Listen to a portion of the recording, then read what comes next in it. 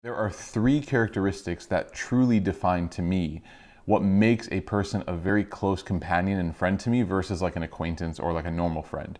Those three characteristics are: number one, the amount of time we spend together. When you're really close to somebody, you want to spend a lot of time with them. The second is being able to adapt. So let's say somebody lives in a different place, a different state, or a different city. You might not be able to spend time with them in person, but you call them, you text them, you snap them, whatever. You adapt, you make your relationship work. The third thing is your focus. When you are together, how focused are you on the conversation, the event, the moment at hand? If we think of these three characteristics and translate them to our relationship with Allah, it will tell us a lot about how close we are to Him. Do we try to spend a lot of time with Him? How is our amount of time with Allah? Do we adapt when we can't spend time with Him the way that we typically are used to? And are we focused when we are spending time with Allah subhanahu wa ta'ala in prayer and in dua and in dhikr? If we focus on these three things, we will get closer to Allah this month of Ramadan.